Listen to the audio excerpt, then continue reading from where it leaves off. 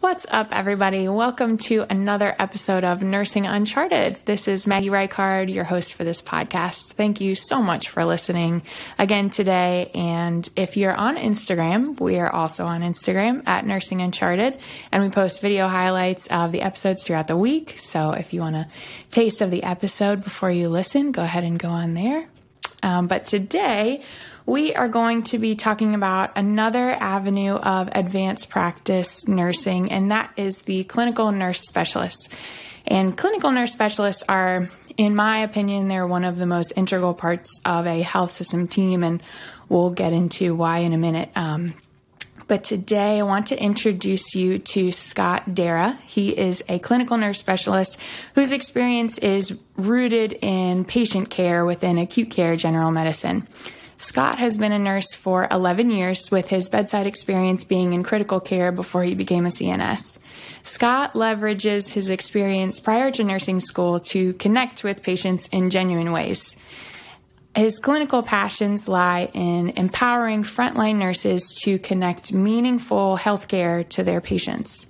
Scott helped develop clinical pathways to care for COVID patients over the past year, synthesizing frontline needs and interdisciplinary connectivity to produce top-decile outcomes for patients. Outside of nursing, the nursing realm, Scott enjoys playing PS5 or getting together with his D&D group, and shares his spare time with his wife over 20 years and their 2 dogs. So Scott, welcome to the show. Welcome, Maggie. Thanks for having me on here. I'm so happy to have you. This is great. Yeah, this is good. It's been a little while in the making, yeah? Yeah, definitely. I know. Once I started, coming up with this idea to do the podcast, I was like, I really want to have a CNS on because I've talked to you about this before. I really, thought about CNS in my own personal, developing my career. Mm-hmm. So I'm super excited to talk to you about CNS and what that entails. Yeah, well, I hope to do the profession some justice here. Yeah. So I want to talk about kind of what the general role is of CNS and what your specific focus, because I think some health systems, they're kind of scarce. Some mm-hmm. don't have them, some do. So go ahead and just give a general description of what CNS is. Yeah, sure. Yeah, I'll do my best to summarize. So clinical nurse specialists are one of the 4 branches of advanced practice nursing. So everyone's very familiar with nurse practitioners, mm-hmm. Probably as familiar with certified nursing anesthetists. Mm-hmm. But then there's nursing midwives and there's clinical nurse specialists, and we all offer something a little bit different to our patients, to our health system. And so as a clinical nurse specialist, one of the easiest ways I've described it is think of like a nurse practitioner, but instead of a patient in the bed, your patient's the entire health system.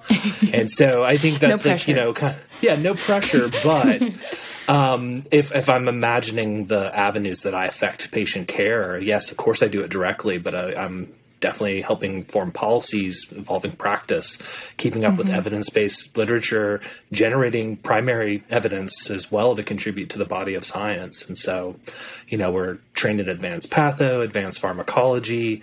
In my state, we've just received prescriptive authority. And so we're pretty much able to practice at the top of our license like our peer practitioners. And so we're going to be peeling the layers of that onion back too. So, yeah. Is there any talk about how that could potentially be implemented yet? Yeah, there's lots of talk about it, but not mm-hmm. a lot of idea how that fits in our current system, right? And so I think it's very site specific, how's your setup at your place currently? We have a lot of nurse practitioners and a lot of physicians as a major teaching institution. So there's layers of physicians, so mm-hmm. in some ways one could say that would be redundant to allow another person at the table to prescribe. However, there's a lot of opportunity and different flavors that can take, right? Yeah. I can definitely do, prescriptions for DME and things like that out the door and be the owner of that aspect of care. There's certain practitioners who have a very specific population whereby they're the right person to write prescriptions. I'm thinking of my chronic pain management colleagues and things like that. We have a diabetic clinical nurse specialist who would be chomping at the bit to do this type of work on their own. And so, as a body, we have prescriptive authority, but as an individual, it's going to be very practice driven. Sure. Yeah. And I think that's a testament to kind of the CNS role in general, right? Like you kind of see a need for a position and you fill it. You see a problem and you fix it. You see like a lack of education somewhere and you facilitate that. I feel like that's kind of, in my experience, that's kind of what I've seen. Every CNS is different. Yeah. And just like a bedside nurse, right? Sky's the limit for the type of care you can provide, the type of populations you serve. And, being in the confines of a single unit or a single practice is helpful when you get started. But as soon as you get there, it's very quick to realize how you're defining the style and art of the nurse that you are, even in your domain. And my role as a critical care practitioner at the bedside, one of my biggest identifiers was the gap between acute care and critical care. Our facility didn't have an intermediate care space, right? And so there were a lot of patients who were going out at the tail end of critical care, sight unseen, and then, we'd see them a day or two later and wonder, that didn't quite go well. And then over the years, you pay attention and you kind of learn and follow your patients and realize there's more outside, right? And so, identifying those practice gaps and applying some evidence-based practice and through the lens of a clinical nurse specialist helps focus the outcomes, right? Yeah. That's an interesting problem to have, like that middle space between critical care and acute care. Like we have people in such boxes, like their Q1 hour, vitals and all of them, we're monitoring them so closely. And then we're going to take off all of their telemetry and watch them every 4 hours. And, like having that, and also the like knowledge base of the two nurses is very different too. So you have like specific problems that you're looking at in the ICU, and then that's kind of not prioritized as much, in the acute care. And I've seen you do this where you like explain those processes of the things that they're looking at in critical care. And I remember one guy, he was like 18. He was on, and he was in rhabdo. He was in rhabdomyolysis because he was doing a lot of drugs. And I think he was like running away from somebody, and then like all of his systems like shut down. And I remember you feeling like he was a ticking time bomb. And I didn't really understand that, I guess, because I had all of my like acute care things that I was focusing on. Yeah. And so I remember you like walking through like, these are all the reasons why this patient is like, teetering on ICU versus acute care. And it really helped me. Yeah, no, I'm glad I could be directly helpful. I think one of those things that I struggled with in my transition from a critical care bedside expert, right, to a acute care pretender, for a little bit, I had good book knowledge, but never worked in acute care. And so just didn't understand the neighborhood I was getting in. Right. And I think you kind of hit the nail on the head in the microcosm of a single patient. There's so much you're ready to do in your practice that you're beyond expert even than I am at that point, just last summer. But knowing why you're doing something is just as important, if not more so. And I find that, in my role, bringing that to light and putting the tools in the hands of the practitioners who know best how to use them is really where I thrive. Yeah. And sure, I can recite a lot of pathophysiology, and I'm really good at, vasopressor titration and escalation. And, I'm getting pretty darn good at discharging people to the community, but I'm not there all the time 24/7 for folks. And so spending the time just to kind of get one light bulb flickering for one person is key. Doing it enough gives me enough inkling to say, well, maybe there's an opportunity to enhance our population care for folks in, acute renal failure related to rhabdo, for example. Or perhaps there's a few folks who are aligned enough to say that I'm going to pick up that torch and be the person who's also now my unit expert in this. Yeah. So you kind of, in your own neighborhood, you put the tools out there where people may find the best use for them, connect them in ways that you think are the right fit, but be vigilant enough to let people use and leverage them in the way that they know how. Yeah. And be, kind of remove my ego from that situation and be like, okay, now what are we collectively doing to add up to an outcome for this patient? Yeah. And yeah, it is, that's where I find the magic still.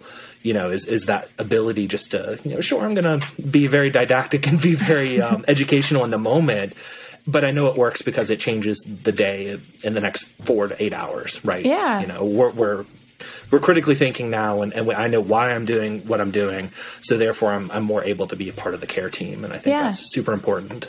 Well, it's a domino effect too. I mean, for me, every time I learn a piece of information that I didn't know before, I always pass it on to the next person because it's also going to facilitate their care for that same patient. And so, and the more you feel aware of what's going on with the patient, the more empowered you feel.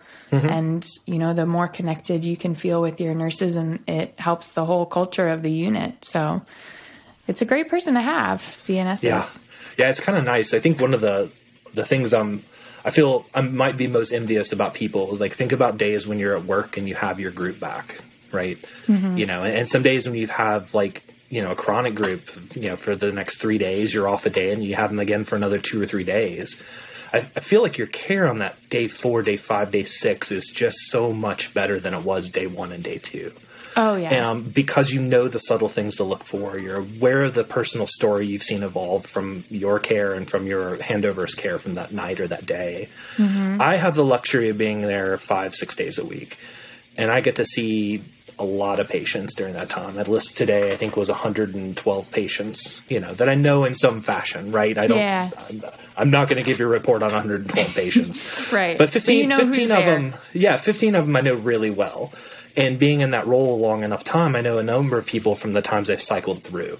And so just being able to be back, for my next day, several days, several weeks, several months, has just been such a lovely thing to build relationships with patients and to also fast forward that care at the bedside that day. You really can just kind of go and give a micro report of 10 years of history for a patient, 10 or 15 minutes, and that nurse is now just emboldened to be crushing it for that admission, right? Yeah. And I don't know, it's so cool to be given those sort of gifts just by paying attention, Yeah. Yeah. I know if I have a patient for, a couple weeks in a row or 4 or 5 days, it's like giving a report to a new nurse. It's like, where did I begin? Yeah. So much has happened. Yeah. I don't even know. Yeah. Oh, gosh. What do you think are some of the common misconceptions of the CNS role, if any? I think I hear and I feel a lot CNSs are educators, right? I think a lot of institutions hire CNSs to run their educational backbone for the health system, and there's a lot of good reasons for that. I think a lot of people have had experience with the CNS provider in previous settings where they are the educator of the unit or the group. Yeah. And so you kind of know exactly who an educator is, what they do, and, what skills day looks like or whatever. There's a cadence and a yearly thing that kind of feels like the same. And you get boxed into that pretty readily, at least on the surface. Yeah. I think that's kind of one of the more consistent ones I see for us. I think the other ones are clinical nurse specialists or just an advanced bedside practitioner. And so I see, and I feel like there's a lot of folks who would say that, oh, that's a nurse who can take, 7 acute care patients instead of just 4, right? Because they're just that good, right? And in some ways, maybe, but I think anyone who's been around a while can take a little bit more load, but you just kind of feel like an Uber nurse as opposed to an advanced practice licensed independent practitioner, right? Yeah. And so it's, those things like that. And we still fall in the same tropes that nurses have in general, right? That you're some sort of hierarchical position that you and the physician have, that the physician runs the show and the nurse is there to follow orders, right? And in a nutshell, that's functionally what it may look like, but really it's a cohesive symbiotic group that needs each other to work, right? physician has a lot of time to look at a cellular level sort of thing, come up with the best guess, but the nurse has to do the experiment, right? Has to work with the patient and align the care and do the teaching, and also be vigilant to what's working, what's not working, and bring everybody together, right? The glue that holds everything together. And there's the quote. I gotta remember this quote. It's from Donna Deers. It just made me think of this. It's a really good quote pertaining to nursing, and like why nurses want to be nurses and not something like a higher in the hierarchy. It said, it's from Donna Deers. It said, nursing is about having an indifference to power for power's own sake. It's a pleasure associated with helping others from the position of a peer rather than an assumed superordinate. And I thought that was that just made me think of that quote that, it's very much, it is, you want to deliver care on the same, level as patients or like peers instead of, talking down to people. And exactly right. It's this equilateral triangle, right? Like everyone is participating. And I think I've probably shared with you this a time or two. There's like a spectrum that healthcare personnel has to meet the patient 100% of the way all the time, right? And the patient's job is simply to be receptive to that plan. And half the time our job is just to coax the patient along the way to, change their lifestyle, to, maybe not use the substance so much, or maybe just to adhere to a regimen because that's our only way to get good data to see if it's working or not, right? Yeah. But there's a balance that once that connection starts to happen is, how do I ebb and flow with the real life of things, right? When it got me kind of thinking a little bit earlier about this, I see you kind of transition. I control a lot of things in that world, right? I'm your heart, I'm your lungs, I'm, creating blood pressure for you where it doesn't exist. And I'm thinking about how all the cells jive. But at some point, those amalgamation of chemicals need to stand up and walk and do it themselves. And so I find my acute care colleagues, and, I'm starting to get pretty good at it too, can realize it and see it. And it's messy sometimes, right? Yeah. And the way we coordinate that is a very powerful thing. And I think being a member of that coordination is one of the more humbling aspects of the job. Right. As an advanced practice nurse, as a CNS, I'm no more or less important than anyone in the care team. Right. And my job is just like the bedside nurse in a lot of ways, is to be the glue to bring resource to the situation. Yeah. To see if we can maximize what everyone's mutually trying to get out of it and what's meaningful. We will be right back to this episode. We just want to take a brief moment to shout out the company that makes this show possible. American Mobile. If you're a nurse interested in traveling, visit AmericanMobile.com to explore the amazing benefits that American Mobile has to offer. Featuring short and long-term contract opportunities at leading facilities across the country with higher earning potential, W-2 employee status, and a flexible schedule, American Mobile is your advocate for career success. Visit AmericanMobile.com to begin your travel nursing adventure today. And now, back to the show.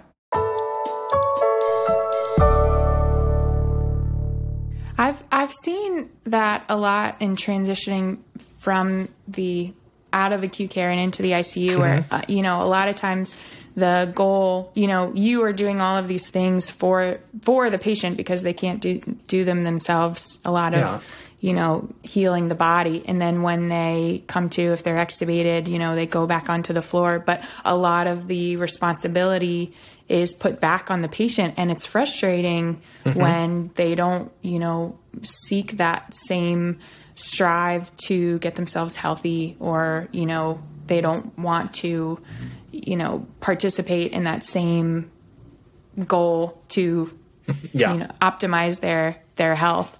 It's a super frustrating aspect of acute care nursing. You put all of your efforts into this person that potentially doesn't want to take care of themselves the way that you would hope. Yeah. Imagine, I don't have children. I imagine a parent probably goes through those sorts of feelings, right? When their youngins moving through their teenage years and just bound and determined to make their own choice You know it's a terrible choice sometimes, because you've done it, because you just did it last week and it was a bad idea. And I think the real maturity shows up is when you leave room for that. And so, I've done a lot of precepting new nurses, and I find that shape and that structure with all of its safety nets is the closest you'll get to providing patient care all the time. And that's because you have such an open, honest, vulnerable space for two people to learn each other and learn a new practice together. You leave room for your orientee to go out and skin their knees, if you will, or make a bad choice, or say something wrong in rounds, or teach something improperly to a patient, because it's not over yet, right? Like the spectrum of care and time continues on, and you can generally go back and either fix it, learn from it, own up to, hey, when I came in and asked you that question, I didn't have all the details, let me reframe that or whatever. Yeah. And it's all just big practice to take really good care of people, right? Because they're just as you described, patients sometimes don't make the best decisions. They're not ready to change yet. They're pre-contemplative and, whatever modification you're trying to do. But you got to leave room for them, man, because you've got the better you do today, the more likely you're going to see them the next day. And as long as your foot's on the gas the whole time, that might be the perfect storm where they're ready to take on that new challenge and change something, or, what the 5 times you tried before, the 6th time is when it really starts to stick, and now you're making progress. Yeah. And I think I don't know. I think you can take that anywhere you go. It's a pretty cool skill to have. Yeah. I know. I mean, probably one of the best things to do for people is just to continue to give them resources there's a blurred line where you don't want to put too much effort in, because then that's like a lot of emotional investment into your patients, which I've gotten in trouble to before, but you want to see them succeed. So just, saying, these are all the resources for you. This is how we can, manage your care and see where they take it, and hope for the best when they leave the hospital. Yeah, no, I find I used to be very staunch about keeping my person out of care in a way, right? Because there's a parentological approach that we kind of described a little bit of, but you got to know where that line blurs enough for you to know that you're projecting, right? And so, like, one of the bigger lessons I teach people, mostly so I can keep hearing myself say it, is healthcare doesn't have an ego, right? You don't matter. And while we just described the equality of the nursing team to the rest of the providers as being on equal footing, it's not because you, Maggie, are the nurse. It's because you're an important role. And so how I feel as Scott doesn't matter in this conversation. Right. I bring a lot of schools, a lot of skills, and I have to be able to walk that tightrope of, I personally don't feel this way, or I'm personally frustrated at you for making this choice. And I think it's really powerful to turn that on and turn that off in good ways. So people often voice they don't feel connected as humans, right? They feel like a pincushion, or they feel like, some sort of experiment. And I think it is because a lot of people just blank out that human aspect and say, this is vancomycin, we will gather your troughs at 6 a.m. and that trough shall guide us forward forever and all. But you forget that person maybe has slept 2 hours, and there's some methodology to still being a human, right? And I think in some ways nurses have a little bit easier because our job is fully being human beings for a lot of the days, right? Yeah. And we hit the ground running in our practice clinically to be with humans all the time. And our medicine school colleagues spend a lot of time in the classroom and a lot of time in lab and a lot of time doing things other than that, if that's a skill they're bringing up. And they catch up and they do it really well. Yeah. But I think that's something we bring to the table to help reflect that to the care team. And, I find days that I cry with my patients. I find days that I'm just angry with them, and sometimes at them, are some of the most real days that you don't even remember you're getting a paycheck that day. And that's pretty cool, but it's not something you feel in the moment for sure. Yeah. Yeah. It's I liked what you said, where you said, there's so much clinical aspect that you have to gather and know, and then go into the day of just being a human for the whole day. I mean, I think that's it's such a great summary wrap up of what nurses do, right? Like you have to have so much background knowledge about what goes in, but you really don't voice all of those things to the patient. You have a normal conversation with the patient about how's your pain? Have you gotten up today? Yeah. Have you had a bowel movement? Like, these are your vitals. This is the plan, but you don't run through like really intricately all of the things that you're thinking about. You ain't got time for that. That's for sure. Because there's not like one patient for the day, and maybe you could do half of that. I think that's one of those things that is, you save it for one patient who needs it. Yeah. Yeah. Tell me a little bit about, for the listener that's, thinking about CNS, tell me a little bit about the schooling process and what, how you become a CNS, and then what type of characteristics could potentially be a strong CNS candidate. Yeah, I can probably answer the last part of that question first, only in the sense that we've been talking a little bit about things that I feel passionately about, obviously, is that human aspect of nursing, and that, knowing yourself so you can not be yourself with patients and be the best nurse you can be. And I think a high caliber CNS prospect is probably someone who doesn't settle for the status quo, who's always asking why, we did this for patient A and it totally worked, and patient B, we did the same, if not more, and it totally didn't. Why is that? And not settling for good enough, there's, and kind of also someone who's really interested in just being the conduit for making everything around you better. Yeah. And I think that, if you're a good charge nurse, you're a good preceptor, you just happen to connect with patients in a good way, and you do it consistently, chances are you're probably going to be an amazing CNS. And because it just gives you that extra tools in your toolkit to know why you're doing it, and to be prospective about it, as opposed to being a victim of circumstance and just happen to be awesome in the moment. As far as schooling goes, I think I identified early in my career, very type A kind of guy, got into school probably mid-20s, late 20s, and finished when I was 30. So not exactly a traditional student, but once I was running hard. So how fast can I get to something cooler? Luckily, I had a really good teaching environment that says, slow your roll, junior. There's a whole lot more to learn before you start running past us. And, good thing is a lot of postgraduate schools want you to have a couple years of practice anyway. So that worked out perfectly. So I think you need a good 2 years experience typically for most accredited programs, sometimes a little more. Sometimes you can be acquiring that by the time you finish, but you need a couple years under your belt. And I think, as far as just work-life balance is super key for that. Luckily, you're learning enhanced skills to do what you're already doing. Yeah. And so in a lot of ways, it's like if you really thrive during orientation because of all the learning you were doing, well, great. Here's a good way to pay lots of money to do more of that. But if you're someone who struggles with that, I think making a really good gut check of how much of this is going to burn me out before I just, can't handle it at all, versus how much is a good tension to put on me to realize that, it's going to be a lot of hard work, but here's the payoff. And this is what I'm willing to sacrifice in the moment. And so for me, I worked full time and went to school, full time. That's, I think, an ethic I've had since I was 15, having 3 jobs all the time, honestly, just doing, like, whatever. This is only like 60 hours a week. This is easy.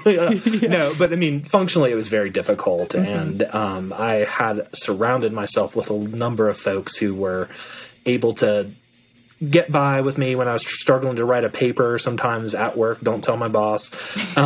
Just because it was just where I had the time to do it and where the thoughts came to do it. Yeah. And was able to just make it all work while still providing, top-notch care to everything. But I was also able, and I'm a very applicable science kind of guy, I'm never going to make an A in class, but I'm going to make that C grow to something I'll never forget. Yeah. And so I applied most everything I learned directly.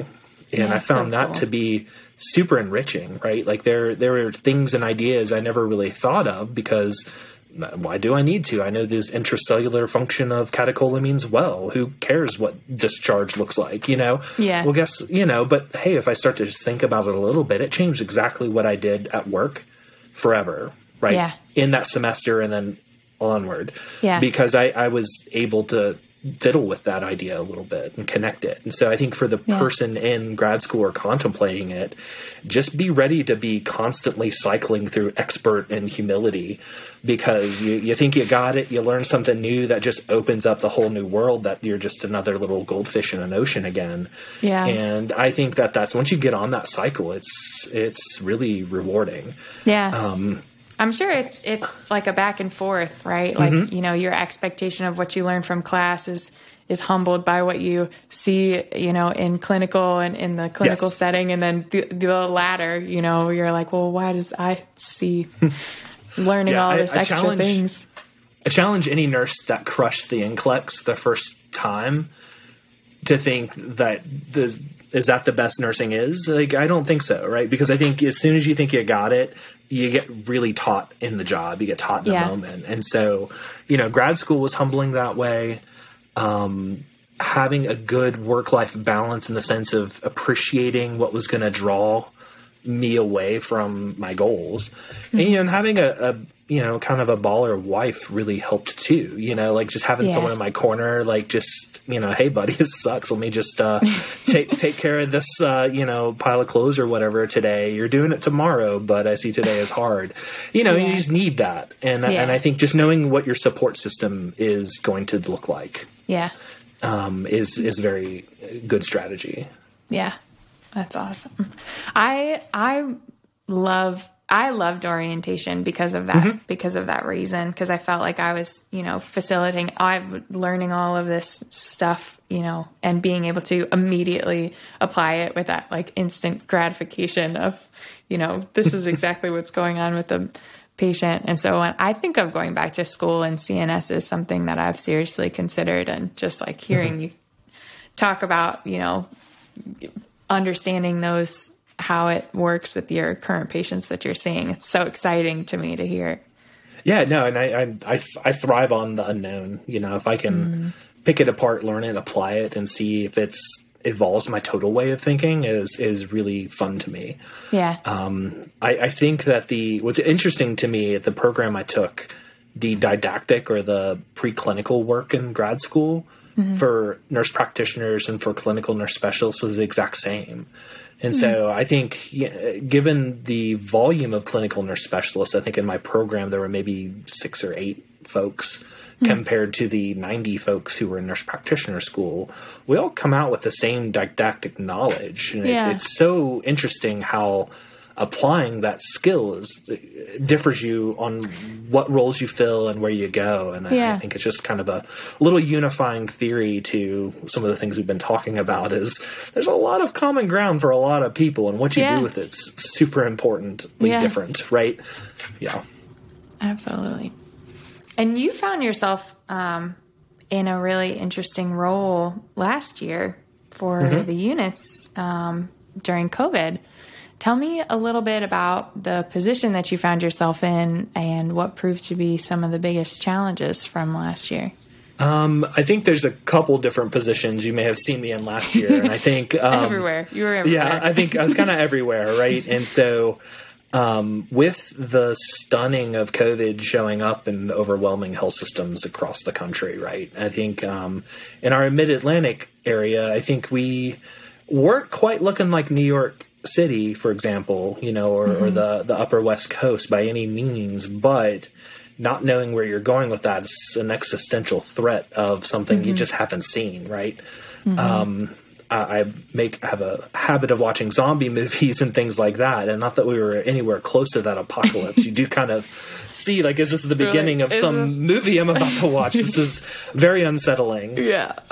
In my role, I think we were very well positioned, not only in my unit, but just in our service as medicine. I think our group was taking care of COVID patients, right? And I think that was just the natural placement. Yeah. In our acute setting, our sister ICU unit only has finite space and has to reserve resources, and looking upstream and watching people run out of ventilators and stuff. Let's start thinking about that stuff now. So in our acute unit, we started playing with the idea of how do you provide care for COVID patients? What does it look like? Who does it? Like, who helps? And, what are the steps? And you're sitting there like from nothing I've ever seen in my nursing career where it was like, is there a resource on how to do this, right? Do I have Lippincotts? Do I have YouTube? Do I have, a friend I knew in school across the country that I could just, hey, have you ever seen this? It doesn't exist, right? Yeah. Except for a few like Chinese manuals that you have to have translated and hope that that's accurate because the science was evolving so rapidly. Yeah. So I think I had a beard that would have gone out of the frame of this camera. You did. And in an effort to provide the best for my team and for myself and just to be present, you can get rid of it, you just lose 20 years and 20 pounds in a heartbeat. And we are actively going through these PDCA cycles of how do you do simple things like put gloves on?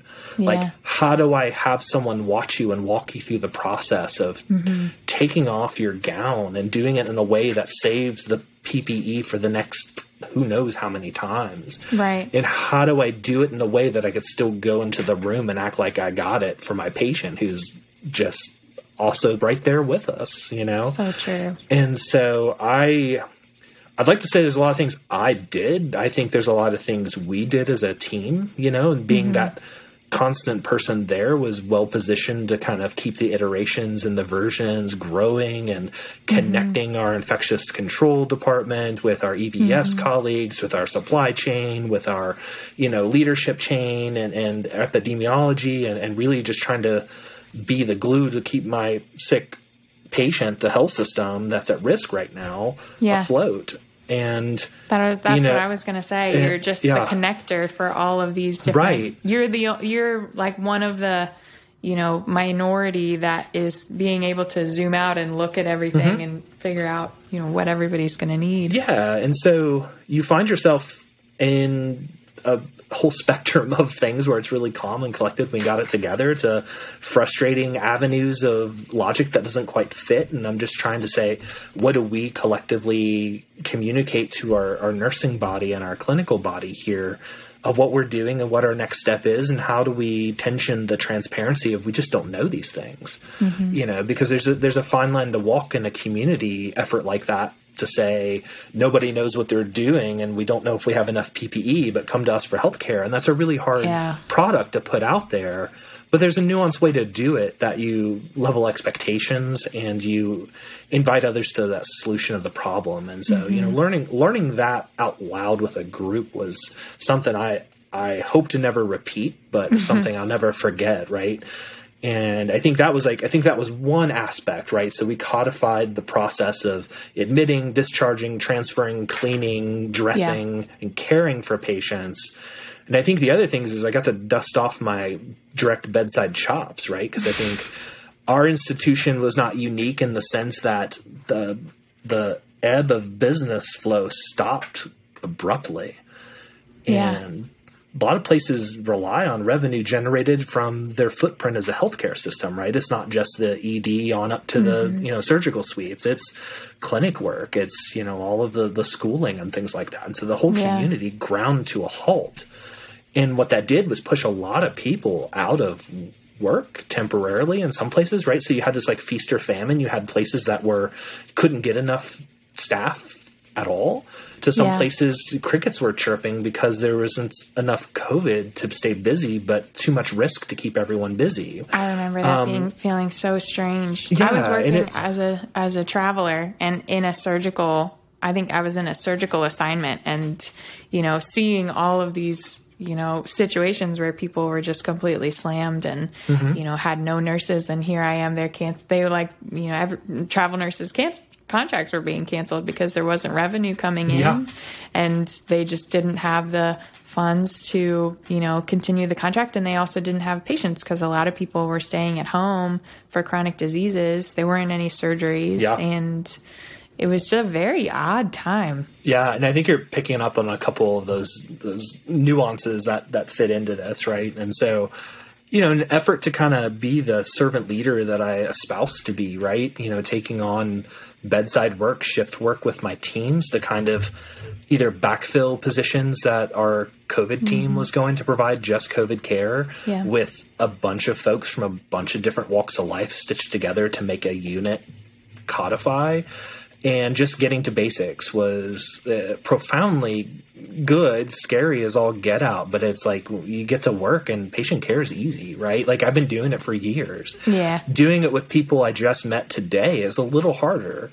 And acknowledging that and welcoming room for their tension and their fears and frustration was something that I spent 3-4 months of just yeoman's work of just listening to people and pulling it out of them and not settling for good enough during a time when if you didn't leave it all on the table to provide for your patients, there's very little you're going to be able to do for yourself.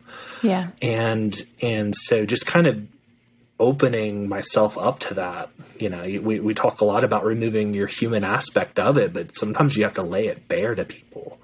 Yeah. And there were handovers where I was very tearful and frustrated at just everything. And you just got to show it. You just got to be present. And, you know, I think that was something I don't think I'll ever leave out of the toolbox, right? Like if you don't leave it out there for folks and show that you are there for that, it makes it really hard for them to listen to your rhabdomyolysis pathodissection, right?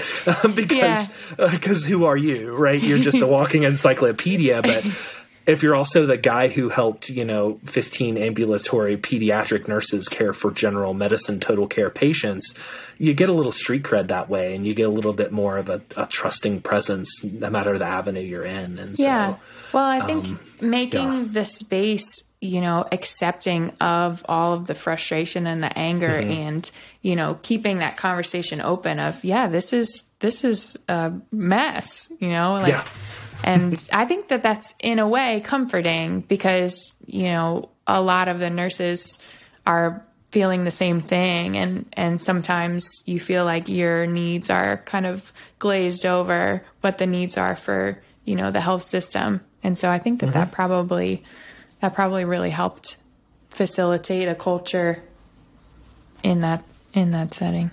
Yeah, I think time will tell, right? I think there's a lot of things, like you mentioned, there were patients avoiding chronicity follow-up care. There were folks staying at home who would normally be filling EDs. And there's a lot of, because the science was evolving so rapidly, there were a number of trust issues developed, especially in the climate we were in at the time COVID was going on, that I think we're on the precipice of starting to see the fallout of some of that.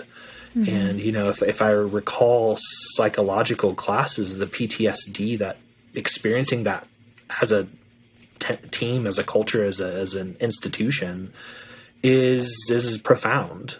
And I feel like the more that experience it, the more difficult it is to see you transition through phases of that processing.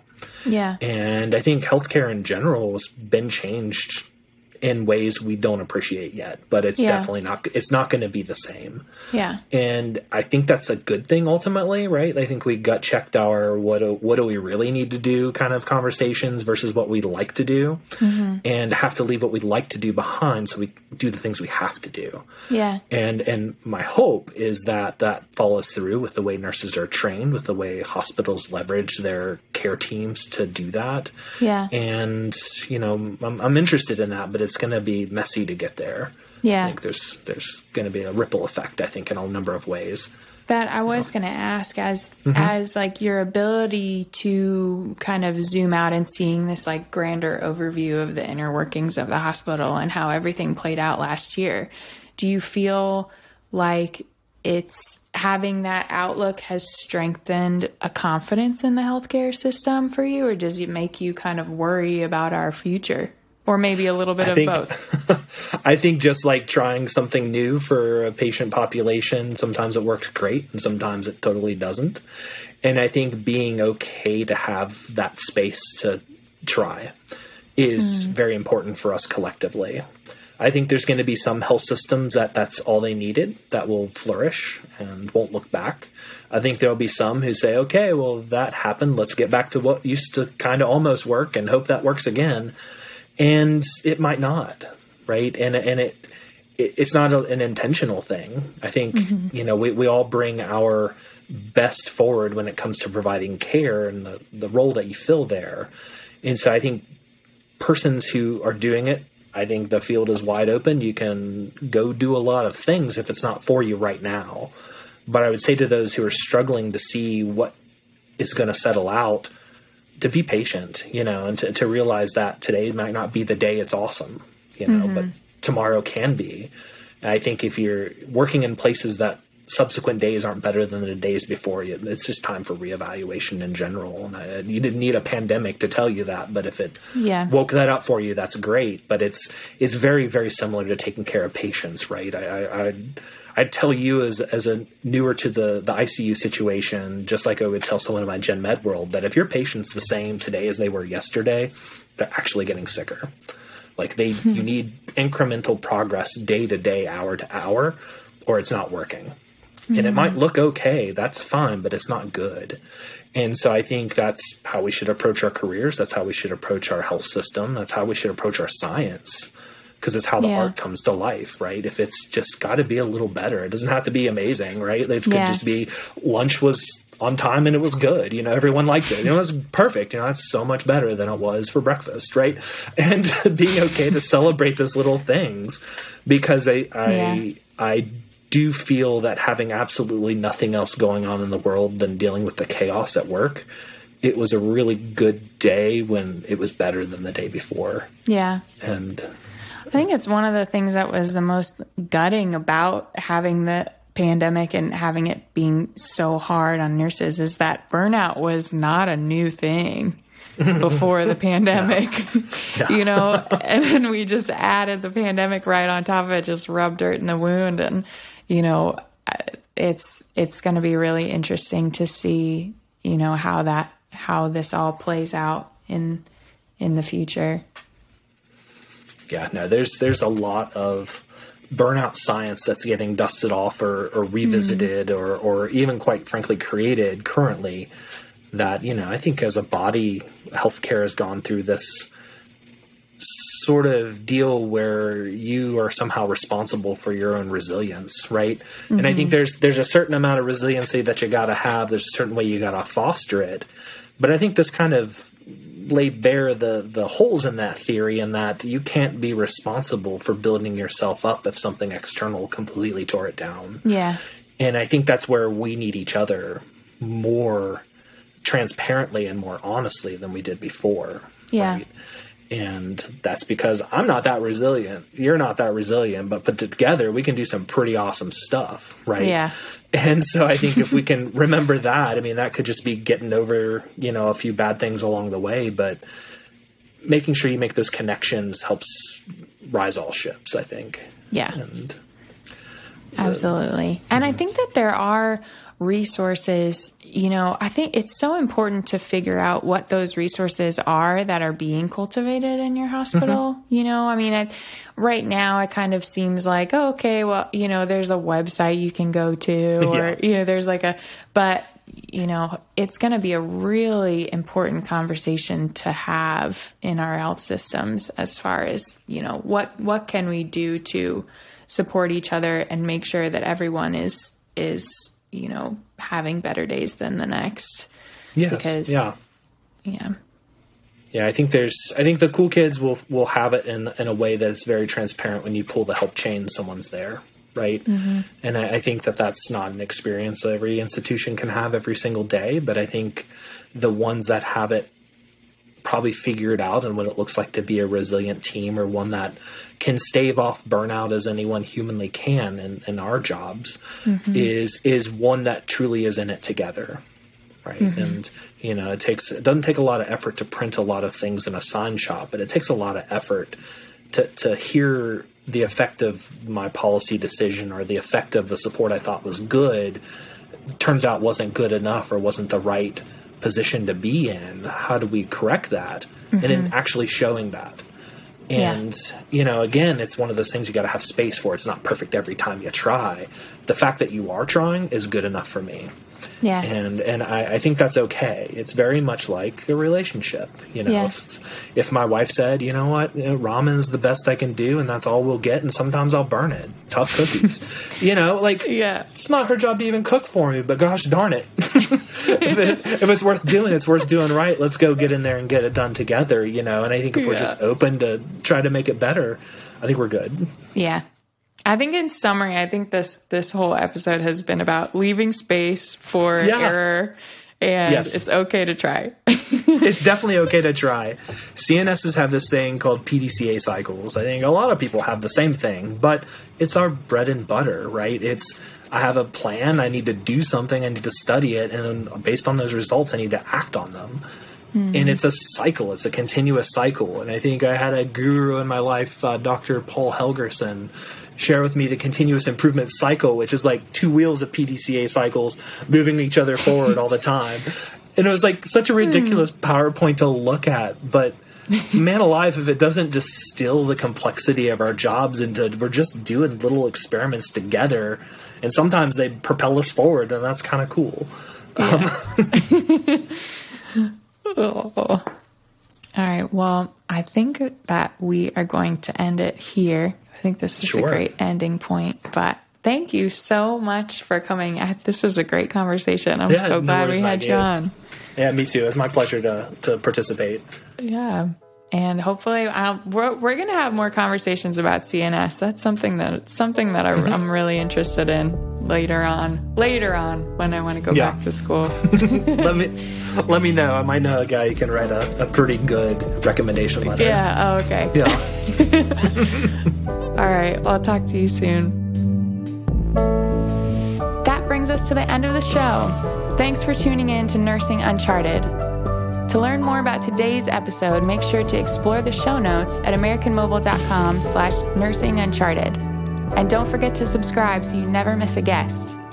If you're a nurse interested in traveling, visit americanmobile.com to explore the largest database of travel nursing jobs in the industry and the amazing benefits that American Mobile has to offer. Also, a special thanks to producer Jonathan Carey, assistant producers Katie Schraubman and Sam McKay, and Aidan Dykes for the music and editing. Until next time, take care of yourself.